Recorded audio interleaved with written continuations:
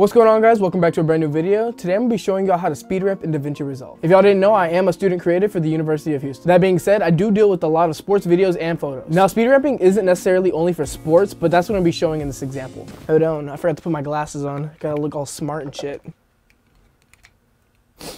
That's better. Now back to what I was saying, speed ramping isn't only a sports edit. Now if you're confused by what I mean, you've probably seen a lot of people do it in their basketball edits. They'll either start at full speed and then slow down on the dunk, or they might slow down on the layup, or vice versa, whatever. Now that being said, I am going to be using a basketball clip for this example. Before I get into that, a lot of softwares do have different methods of doing this, and I don't really know how it's done in Premiere Pro. I do know how it's done in Final Cut, but it's gonna be completely different for Davinci. In my opinion, Davinci has one of the easiest ways to speed ramp other than maybe Final Cut Pro, but I haven't done it in Final Cut Pro in a while, so I honestly don't remember. That being said, let's get into the tutorial. So as you can tell, I am wearing a different outfit. I had to re-record this entire tutorial because the audio in the actual Streamlabs recording did not want to output properly. So now I have to redo everything so you can actually hear the audio. I thought about just BSing it, and just not putting the audio, but I realized like the audio is kind of essential to slowing down videos. So we're gonna go with it and just redo everything. One more thing before we get into it, I did just buy a Ninja V5 monitor. If you see me looking off this way, that's what it's looking at now, instead of looking at the monitor up here. If you want a review of this monitor for some reason, just comment down below and maybe I'll do something to the best of my knowledge. I actually don't know shit about this monitor, but I just know I have to buy an SSD to record 4K. So this is probably a 1080 and I have to record 4K with an SSD on the actual monitor and not the camera. It's weird, but yeah, I had to get into that later if another video if y'all want that. But yeah, now we can get into the tutorial. I am tired as fuck. It is like 1 a.m. in the morning and I have class in the afternoon. So yeah, let's get this tutorial done with. So obviously first step is you want to input your footage into your timeline, and now we're going to start looking through the video clip and determine where we're going to want to start the speed point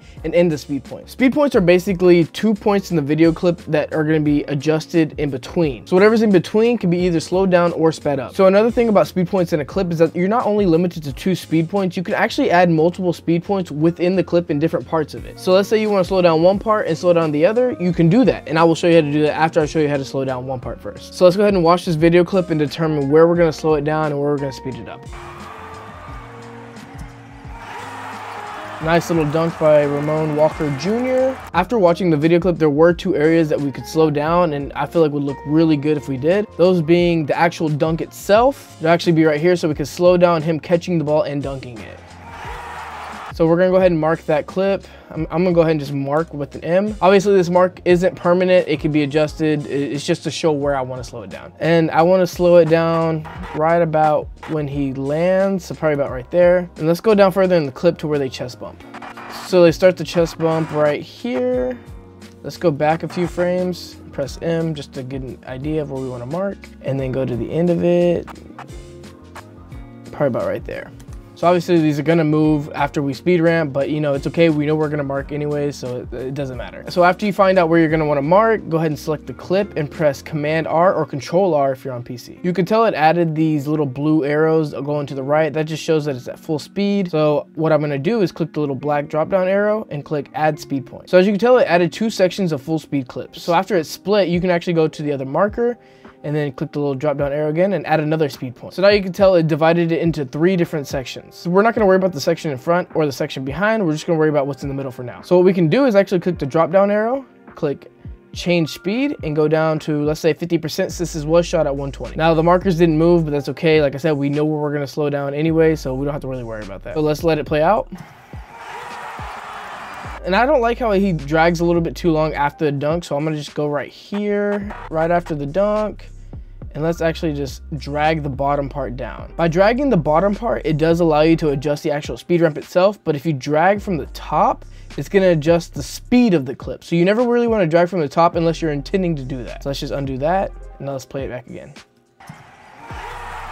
Yeah, I like that a lot better. The audio sounds perfectly fine too, so that's gonna work out. So now after we do that, we can actually go find our second part where they're gonna chest bump. So let's go over a few more frames.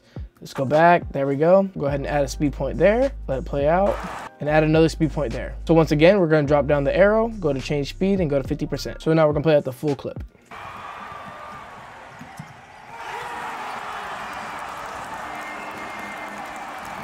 Now I feel like that looks really good. You might not be able to tell, but if you look closely, it's kind of stuttery. on the slowdown parts. So what we can do is actually select the clip, go down to retime and scaling, and click retime process and click optical flow. What I believe optical flow does is add extra frames in between, and it kind of makes it look a lot smoother. I recommend using optical flow if you're gonna be slowing down stuff and you're not at the proper frame rate to slow down. It helps, you know, smooth it out and makes it look a lot sharper and a lot cleaner. So after we added optical flow, let's go ahead and go back and replay it.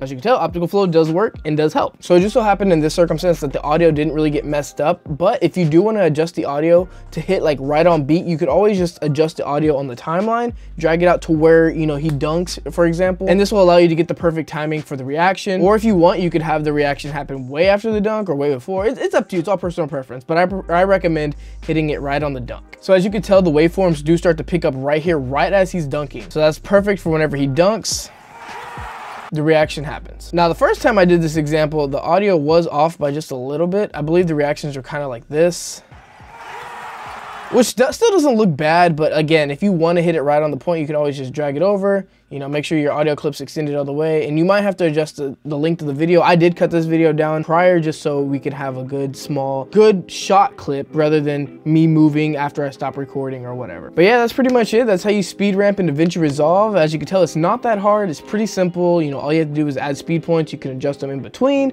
Nothing crazy, nothing, you know, too complicated. I hope this video did help y'all out, and I hope that if you're able to learn, you know, from me. I'm glad some of y'all are DMing me, telling me that I'm helping y'all out a lot. Even though I'm not that big of a creator on, you know, this channel at least, I am glad I'm able to like give you my advice and my experience. Now, I do got some big cool projects coming up in the future. Maybe I'll be able to make videos on that. I am going to be working an event in the future that I do want to talk about, but I really don't want to announce it yet. I've only told a couple people, only a few people know. So if you know, you know.